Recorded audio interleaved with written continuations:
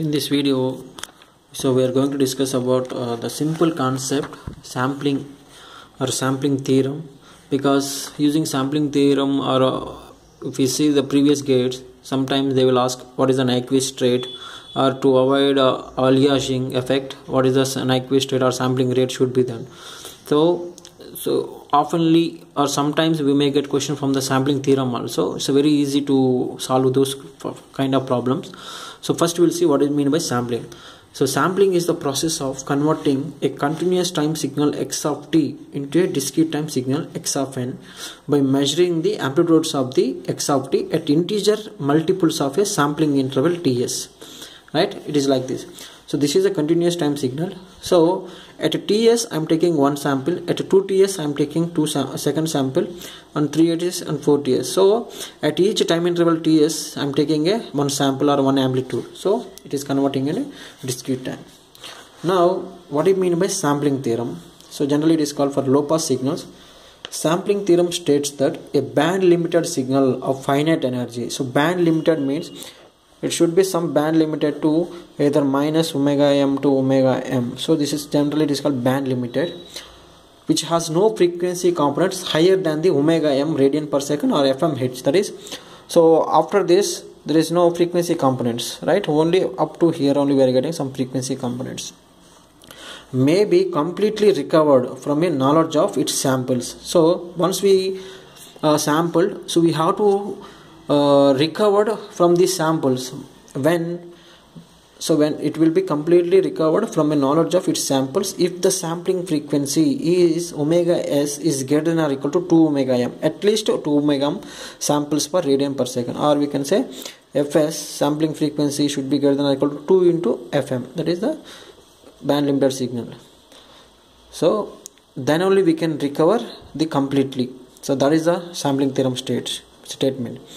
So this minimum sampling rate or omega s is equal to 2 into omega m or fs is equal to 2 into fm is called nyquist rate, right?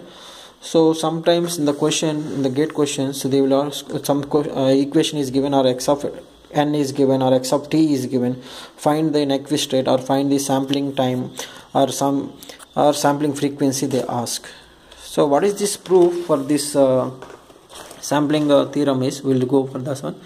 So sometimes they will ask, suppose omega s we found, so they ask what is the sampling time interval. So ts is equal to 2 pi by omega s, which is nothing but 1 by fs or 1 by 2 fm. So it's called a nyquist interval. So ts is called a nyquist interval. So this is how to find the nyquist interval, right? The maximum spacing for complete specification is ts, that is 1 by 2 fm. So so opposite ways. So we know that fs is greater than fm or fs is equal to minimum 2 into fm. So what is the ts? So 1 by fs or 1 by 2 fm. So it should be minimum is like this, the maximum time interval spacing. Now at least this is like a critical sampling. So fs is equal to 2 fm, fs is equal to 2 into fm is a critical sampling. So fs is suppose 2 into fm, so it is called undersampling. If fs is greater than 2 fm, it is called oversampling. So what will happen here, we will see. If x of t continuation is this, what is the Fourier transform of this is? This is just assumption. If it is minus omega m to omega m is there, then I am assuming some unit, this is generally it is called the impulse train. So impulse train is we have to go with ts, 2ts and so on, right? This is a impulse train.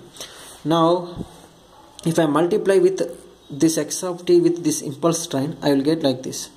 So when I convert into Fourier transform, so this is the multiplication, so we will get convolution here. So at each this impulse we will get one omega turn, that is at 0 we are getting some impulse, so this into this we will get this one. Similarly then a shifting version of omega s, then and so on we will get.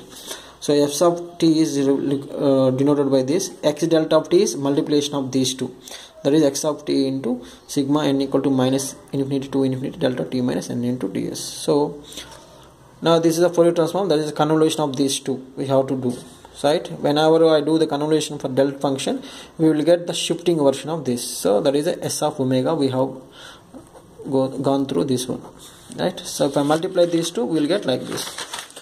Now, so how to, so x of omega we got this, x del of omega is the shifting version of this 0 omega s minus omega s and so on. Now this is the final version. If I multiply with this, with the transfer function of h of omega, which is having minus omega m to omega m, right, or generally it is called omega c, that is the cutoff frequency of the low pass filter. If I multiply with these two, so I will get only the original signal of this. So where is this sampling is, so this one here is there, so this is if I omega c is equal to at least 2 times of omega m, so this will not be coincide, right? That means we will get perfect the recovered signal as the omega m to omega m. So that is at omega s is equal to 2 times of omega m, that is a critical frequency, we will get like this. So there is no what you call distortion of our recovered signal, right? Suppose if case 2, it is omega s is greater than 2 omega m, if it is at least omega is equal to 2 omega m. Next one we will see, if omega s is less than 2 omega m, what will happen? There is undersampling. So the moment it is less than omega m, there is a overlap of adjacent signals. That means this is generally it is called aliasing effect. So due to this aliasing effect, we may get some distortion in the recovered signal. So we will get like this, right? Or we will get like this, something is missing in the recovered signal. So how to reduce this aliasing effect is, so prior to sampling, so before sampling, a low pass pre-aliasing filter is used to attenuate those high frequency components of the signal that are not essential to the information. That is pre-aliasing filter generally used. Right? So this is about this sampling. So first case we will get omega s is greater than 2 omega m. Next one is this critical sampling, that is omega s is equal to 2 omega m. This is omega s is greater than 2 omega m, so which is have no aliasing effect. This is like critical, right, edge of the aliasing. So the moment